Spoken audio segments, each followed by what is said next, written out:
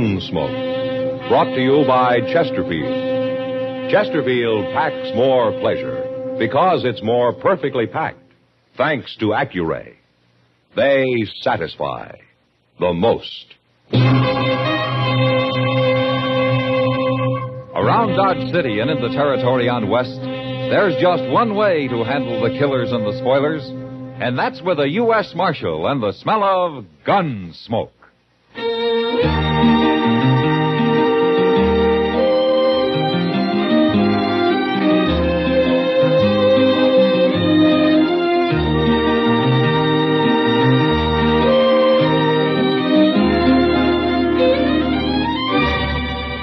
Gunsmoke, starring William Conrad. The transcribed story of the violence that moved west with young America. And the story of a man who moved with it. I'm that man, Matt Dillon, United States Marshal. The first man they look for and the last they want to meet. It's a chancy job, and it makes a man watchful and a little lonely.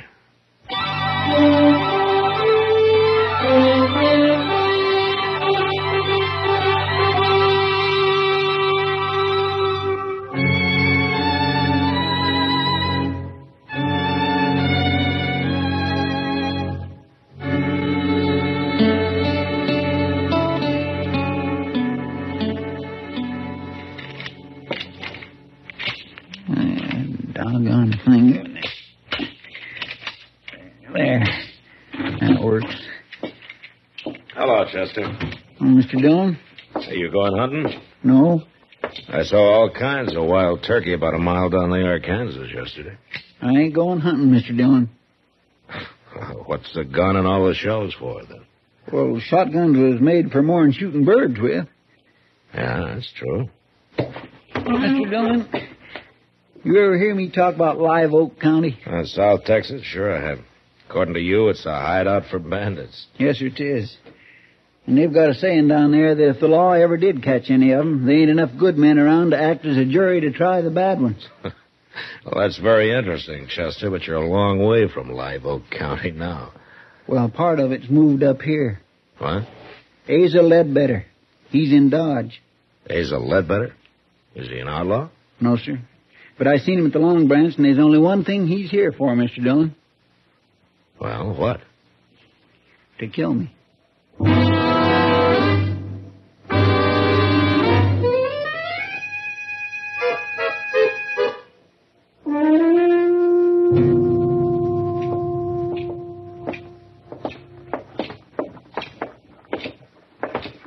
All right, Chester. Are you going to tell me why Asa Ledbetter is here to kill you? It don't matter why, Mr. Dillon. Okay. I'm going to go in there and talk to him. I'd as soon you didn't. I don't like people getting killed in Dodge, Chester. Even you. Now, you wait here, huh?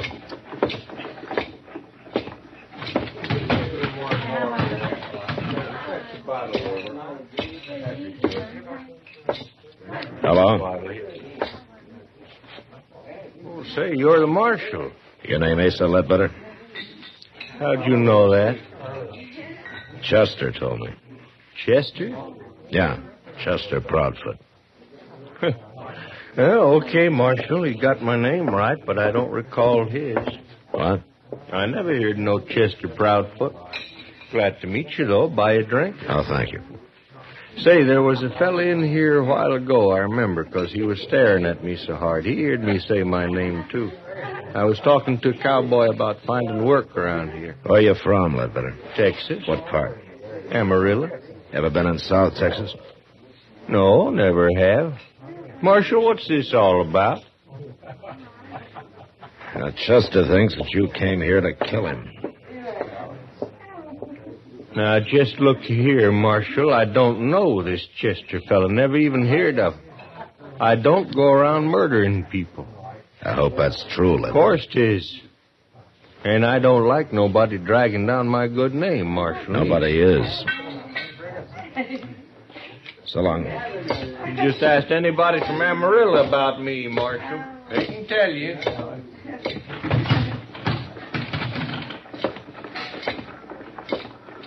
Chester? feel like a darn fool standing out here. Are you sure you haven't got Asa Ledbetter mixed up with somebody else? Not hardly. He claims he never heard of you. He's been looking for me for years. Why, Chester? It don't matter why, Mr. Dillon. If I'm dead, all that matters is I'm dead. Why don't you take a few days off, huh? Go fishing or something. You don't believe me, do you? I didn't say that, Chester. Well, you'll be sorry, Mr. Dillon. You'll be real sorry.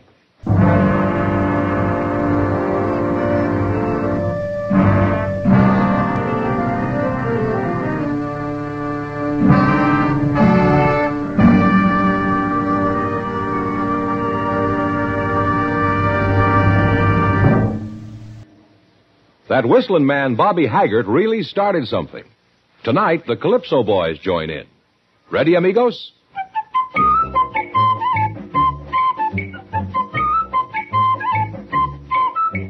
Packs more pleasure, packs more pleasure. Chesterfield packs more pleasure because Chesterfield's more perfectly packed. It stands to reason a cigarette made better and packed better, smokes better, tastes better. And Chesterfield is more perfectly packed by Accuray. This electronic miracle removes human error in cigarette manufacture. So Accuray Chesterfield is firm and pleasing to the lips, mild yet deeply satisfying. Yes, Chesterfield gives you something no other cigarette can give you. Chesterfield packs more pleasure because Chesterfield's more perfectly packed. To the touch, to the taste, Chesterfield packs more pleasure because it's more perfectly packed. By Chesterfield, mild, yet they satisfy the most.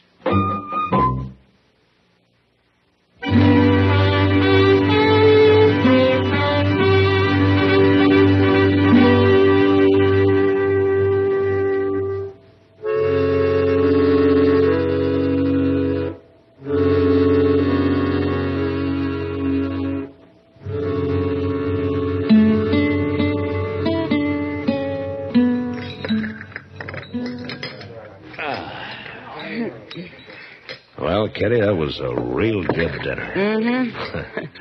And thank you. Thank me.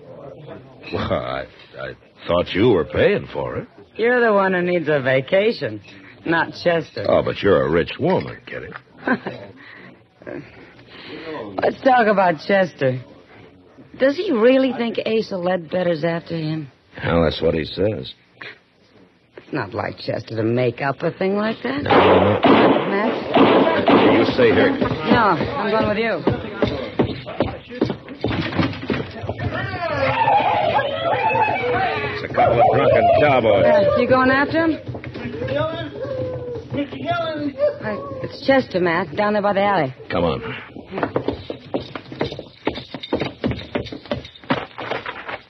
What's the matter with his arm? Looks like he's been hurt. Yeah. He shot me, Mr. Dillon. He shot me. One of those cowboys? No, Asa Ledbetter. What? I seen them cussed cowboys coming, so I ducked in the alley here. And Ledbetter was down at the end of it, just waiting for me. I think he just hired them fellas to set up a commotion so he could get a shot at Here, me. let me see that arm. Bullet went right in. Here, Mr. Dillon. It didn't break nothing, though. Chester, you've been hurt worse than this a dozen times. Now, look, if you ducked in the alley, you were probably facing the street, weren't you? Yes, it was. All right, then Ledbetter wouldn't have been behind you. The bullet entered from in front. It was him, I tell you. Or the wild bullet from those cowboys. Do you think I'm lying? Well, I think you're worrying yourself into seeing things. I'm going up to Doc's, if I can make Now, it. wait a minute, Chester. Where's Ledbetter staying? Well, he told me the Dodge House, Matt. All right, I'll go talk to him. Sure. You go talk to him. How many times do I have to be shot around here before anybody believes me?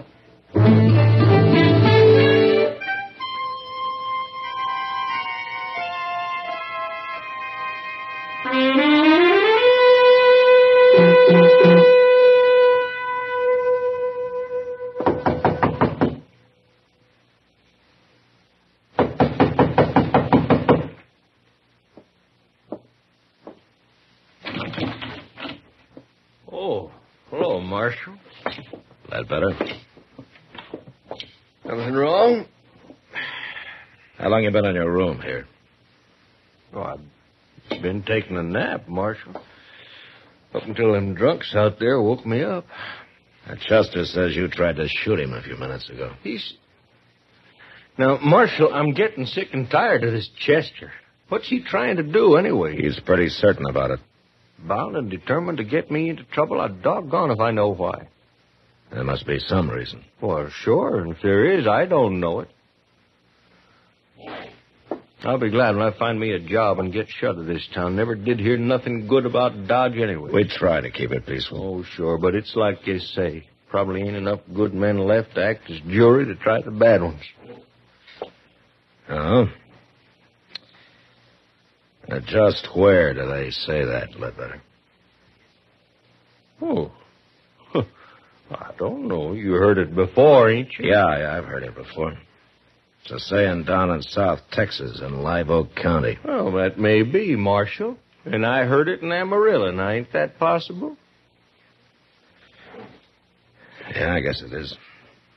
Marshal, listen here. If I come here to kill a man, what did I be waiting around for? A change of weather? It don't make sense, does it? No. No, it doesn't make sense. Any part of it.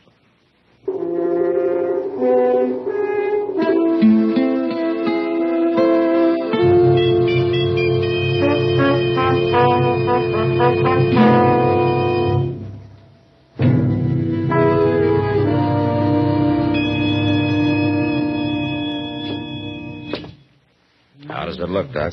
Well, it's just a scratch, Matt. A scratch? I suppose if I come in here scalped, you'd say the barber just give me too tight a haircut. Now, Chester, be brave, boy. Yes, see. There we are. In a week, you'll never know you got hit. Well, it's a mercy it wasn't my gun arm. Chester, I told you Asa Ledbetter was in his room the whole time. You mean he told you? I asked the desk clerk on the way out. Then he was lying, too. Chester, how long since you've had a good night's sleep? Now, Doc, don't you start that. Well, you admit you didn't actually see Ledbetter in that alley. But next time you'll see him all right, won't you? Yeah, whether he's there or not. Have you finished doctoring my wound? Oh, now, wait a minute. Getting mad won't help you. Well, maybe it will. Well, where are you going now? Who cares where at I'm going?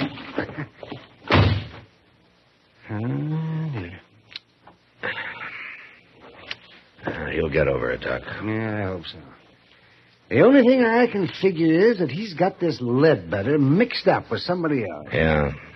But it'd certainly help if he'd say why he thinks he's after him. Because... Matt? Yeah, what is it, Doc? Come over here at the window. Huh? What's going on?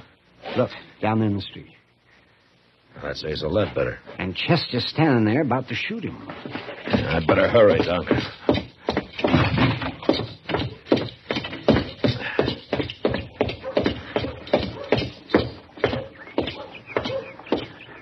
I'm just getting plumb good and tired of you. Then why don't you do something about it? Chester. You stay out of this, Mr. Dillon. I don't like gunfighting, no matter who starts it. I didn't start it. He come here to shoot me. Marshal, he is crazy. He ought to be locked up.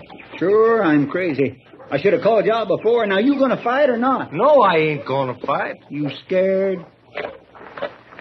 I've got no quarrel with you. Are you scared? Leave him alone, Chester. No. Then tell me what this is all about. No. Now, Chester, why don't you just go off and get drunk or something? Pete! Chester. Now will you draw? Now will you? Oh, Marshal, I ain't going to take much more of him. I said, are you All right, gonna Chester, draw? that's enough. Now, you come with me. You're a dirty coward. You Ledbetter. come with me, I said.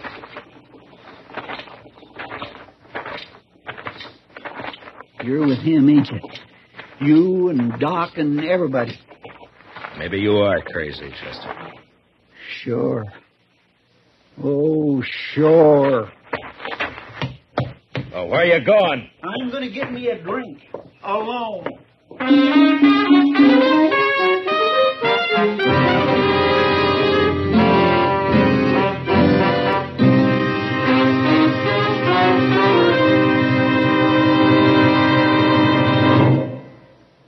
Say, where are you listening to Gunsmoke?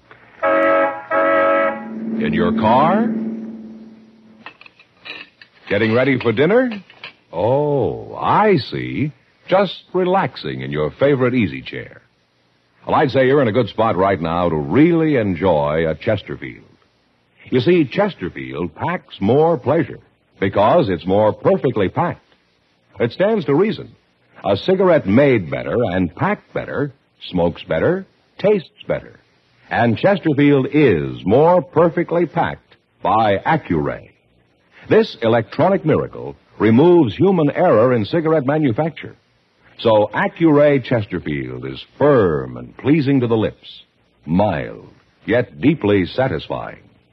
Yes, Chesterfield gives you something no other cigarette can give you. Chesterfield packs more pleasure because Chesterfield's more perfectly packed. To the touch, to the taste, Chesterfield packs more pleasure because it's more perfectly packed. Buy Chesterfield. Mild, yet they satisfy the most.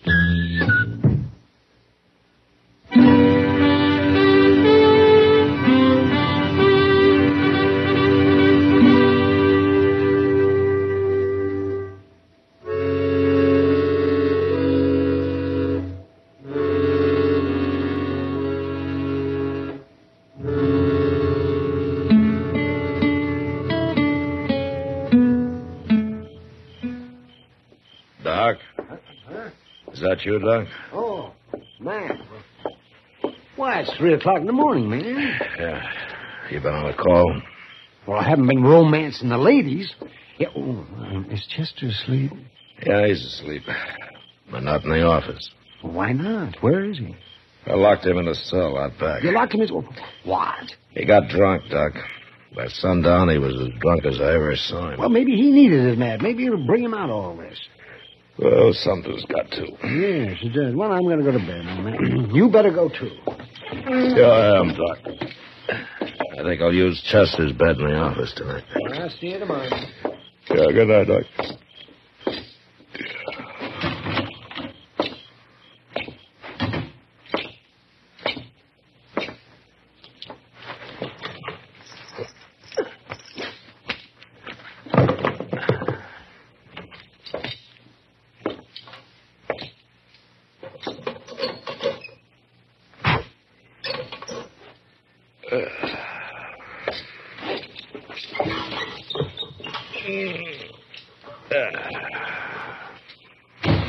Don't move, Chester. This here's a shotgun. All right, now get off that bed and get over to the window. Go on.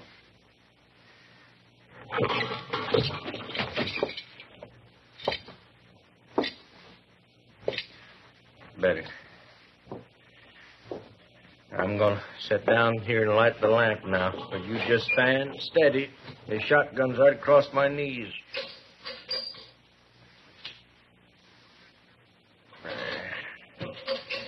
Now, Chester, you and me, we're going...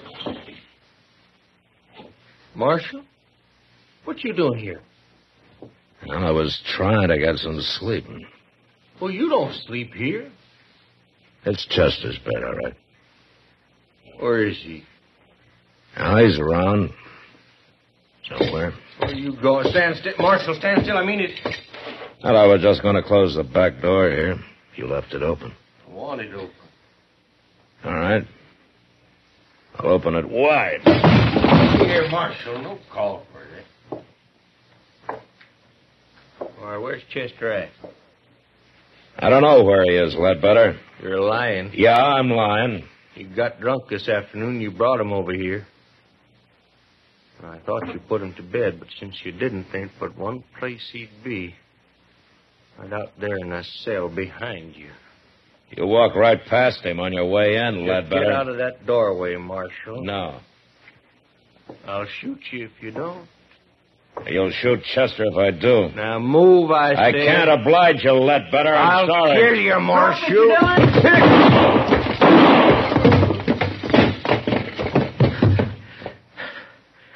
Don't shoot again, Chester.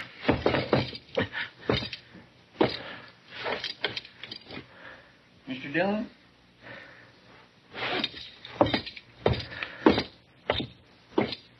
Is he dead? Yeah. You hit him in the head with the first shot, Chester. Pure luck. I heard you kick that door. It woke me up. So I wonder anything could wake you up tonight. Well, I don't feel so good, but I ain't drunk no more. Hey, you got me locked in here. Yeah, I thought of that, but I forgot to take your gun away from you. That was mighty careless of you, Mr. Dillon. Well, it doesn't matter now. You knew I had it. You were going to let him shoot at you so it'd wake me up and I'd have a chance at him.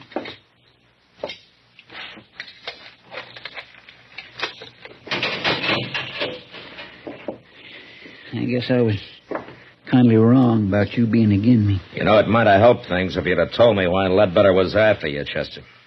I just couldn't, Mr. Dillon. Oh, why?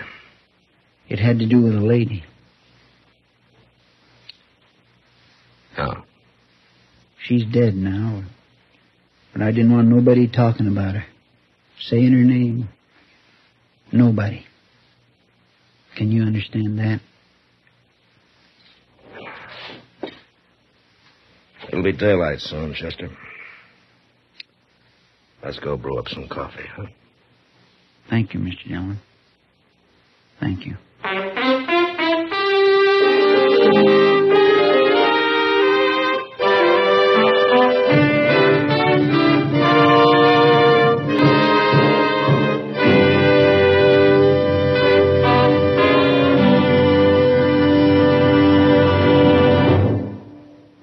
In a moment, our star, William Conrad. Vacation coming up soon? Here's how to pack more pleasure. Make sure you have a couple of cartons of Chesterfields in your suitcase or in your car's glove compartment. A touch tells you Chesterfields are firm, packed full. Your taste tells you they satisfy the most. So when you do your vacation shopping, ask your dealer for Chesterfields by the carton. You know, the early frontier years were lusty and brawling, and men happily fought each other as a matter of course. But next week, it's the man who refuses to fight that causes all the trouble. And that was the West. Good night. Gunsmoke. Produced and directed by Norman McDonald, stars William Conrad as Matt Dillon, U.S. Marshal. Our story was specially written for Gunsmoke by John Meston, with music composed and conducted by Rex Corey. Sound patterns by Tom Hanley and Bill James. Featured in the cast was Lawrence Dobkin as Asa Ledbetter, Parley Bear as Chester, Howard McNear as Doc, and Georgia Ellis as Kitty.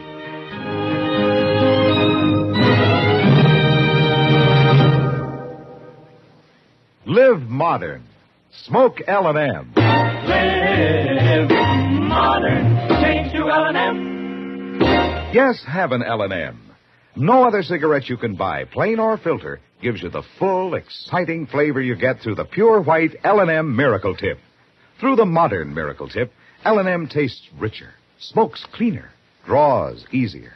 So light up, free up, let your taste come alive. Live modern. Smoke L&M. Join us again next week for another specially transcribed story on Gunsmoke.